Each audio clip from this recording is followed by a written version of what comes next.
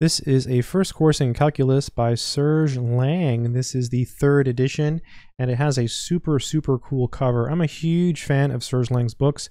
As a collector of textbooks, I have a few different versions of this book, and this is a cool version because of the lightning bolts, I think. It has clean explanations, good exercises, and good examples.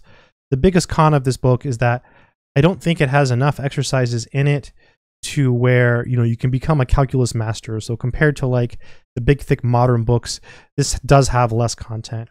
The plus side is that it reads differently, so you get a different perspective on calculus, which I think makes it kind of fun. I like reading old books. That's one of the reasons I collect old math books. I'll try to leave a link in the description in case you want to check out this classic book.